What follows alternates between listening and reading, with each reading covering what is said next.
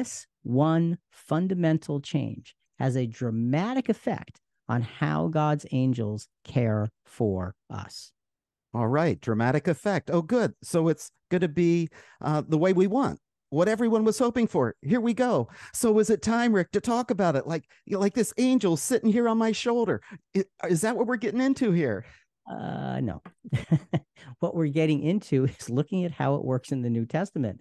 But see, Jonathan, that's where we end up going, because we are so used to mixing fact with fiction and fantasy that, and look on your phone. You can't tell if some things are real or not. And we get stuck in that. But we don't want to get stuck in that blurred world when we're looking at the mighty angels of God. We need to look at them with the reverence that God sends them out for their missions and their protection of us.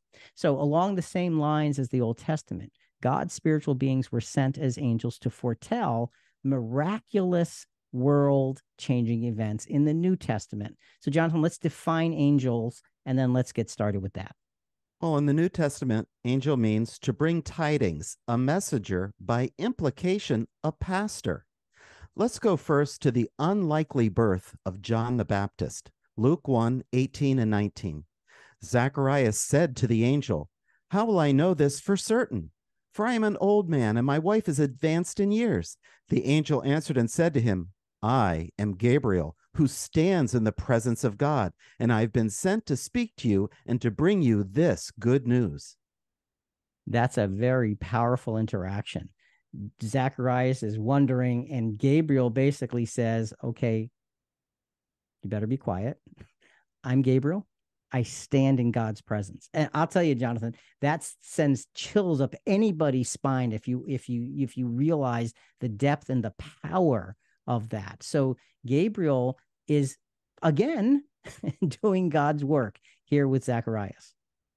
Next, the impossible begettal and birth of Jesus. Luke 1:26 through 33. Now, in the 6th month, the angel Gabriel was sent from God to a virgin named Mary. And coming in, he said to her, "Greetings, favored one, the Lord is with you." But she was very perplexed at this statement and kept pondering what kind of salutation this was. Let me pause there. Gabriel is commissioned with the preparation and safety of the Messiah. Continuing, the angel said to her, "Do not be afraid, Mary, for you have found favor with God, and behold, you will conceive and bear a son, and you shall name him Jesus, and he will be great, and will be called the Son of the Most High.